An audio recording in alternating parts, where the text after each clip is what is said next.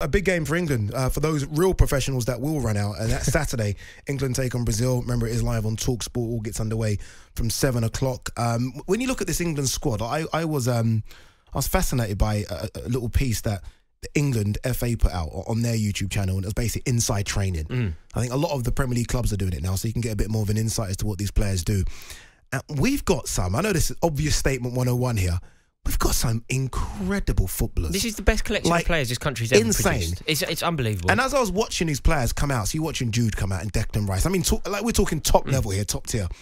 I was thinking about some of the players that are not even in the squad, like injured or won't get in. No, it's a very good way, actually, to judge the brilliance of this squad. That's when you know it's good. Yeah, the players, if you did the B team, if you did the players that aren't going to go to the tournament, it probably still is capable of reaching, a quarter-final? Yeah, like Eberechi Eze is not going. Eberechi Eze will not go. He's not going to No, James Ward-Prowse will not go. I mean, Jadon Sancho, who I think now is starting to show signs of what he did a couple of years ago for Dortmund, will not go. No, there are some sensational footballers that are nowhere near the England team. That's a great way to demonstrate quite how good we are. Another way, I think this really does tell the story.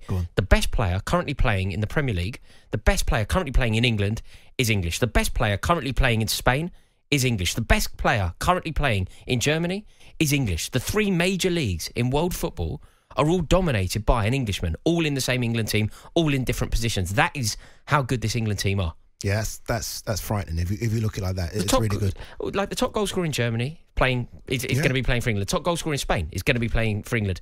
6 out of the top 10 goal scorers in the Premier League are all English and all available for Gareth Southgate to select if he deemed them worthy. That is how good this England team are.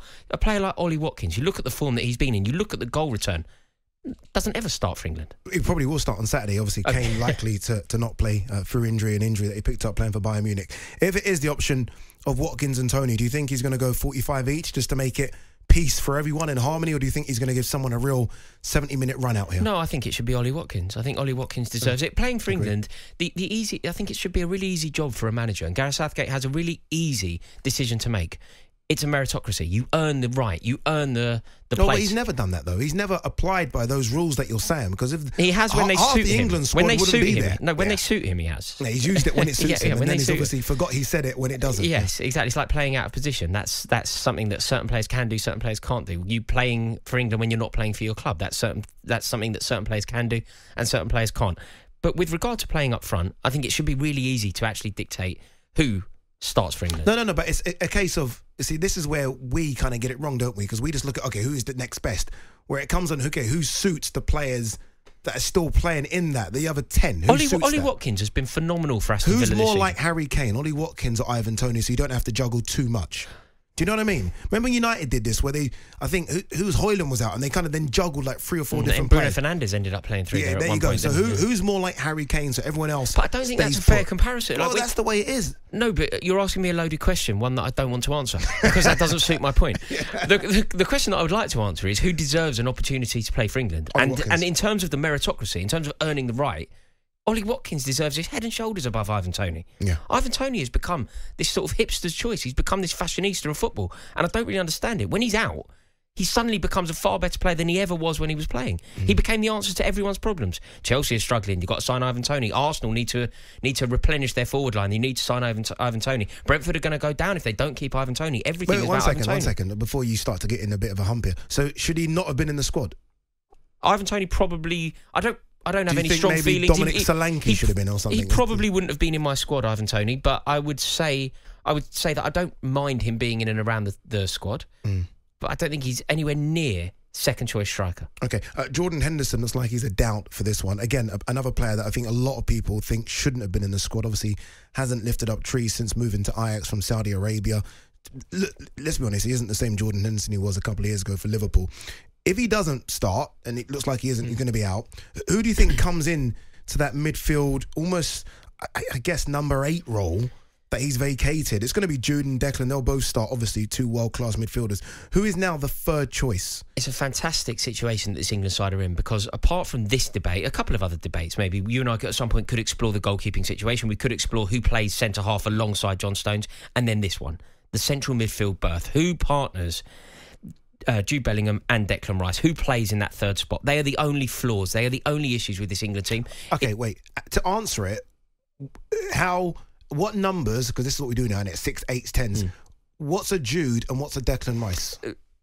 Jude Bellingham this season has created a new position in football, hasn't he? He's played as a sort of 10.5. He's done what he wants. He's basically found a new position. He plays so far forward that it's almost difficult for him. But I think that it would be foolish of Gareth Southgate to ask Jude Bellingham to do stuff that he hasn't been doing for Real Madrid. So I think you allow Jude Bellingham to play as a very forward-thinking central midfielder. I think Declan Rice has become your archetypal box-to-box midfielder, hasn't he? Yeah. He has become a £100 million bargain. He looks like a flawless midfielder. I can't really think of a flaw in his game. It's all very well to talk about what he's good at. Can't really think of what he's not good at. Someone's going to have a chance to almost state a claim for a starting position when it comes to the Euros kicking off. Who's it going to be? Who do you think gets that third spot? For me, the midfield should be as simple as this. I think it should be Declan Rice with Jude Bellingham and Kobbie Mainoo. Oh, young Kobbie Mainoo. Yeah, I think it should be. I thought he was going to say Conor Gallagher, so that's interesting. No. Why Kobbie? I think Kobbie Mainoo, partly because he plays the position that we so desperately need. You know, there is a world where Kobbie Mainoo wouldn't get anywhere near this team if a player was having the performances that Kobbie Mainoo is having, but playing in virtually any other position on the pitch. He wouldn't get near the team. But Kobbie Mainoo happens to do the job that England are so desperate for. He is the answer to that problem. He is realistically the only player that is an expert in that position. Can you be too young? Inexperienced? No, you certainly can't. 18. He's only played a few games for United. Addy, if you're good enough, you are old enough. We should have learnt this from when Michael Owen burst onto the scene and took the ball around Mauricio Pochettino, pushing Paul Scholes out the way and blazing it into the top corner in Saint Etienne. We should have learnt this. When Wayne Rooney scored those 2 goals against Croatia, we should have learnt this then. If you are good enough, you're old enough. And it's very important to remember that Kobbie Mainoo... But that's a different type of a position, isn't it? That midfield position is completely different from a forward position. From everything that we've seen in Kobbie Mainoo, does he look capable to you? No. Does he look mature enough to you? I've likened him to Seedorf, and I got kind of, missiles thrown at me for it. I think he's very calm and relaxed. Rio Ferdinand said the same thing. He may have listened to you and copied you. He's nicked it. I heard Rio Ferdinand say exactly the same thing. Rio, at least give me my plaudits. Rio, if you're going to nick stuff from Ade Oladipo, at least cite him, because he didn't mention you at all. No, the Clarett Seedorf thing seems to be regularly said. On AM, on DAB, via the talkSPORT app and on your smart speaker. talkSPORT.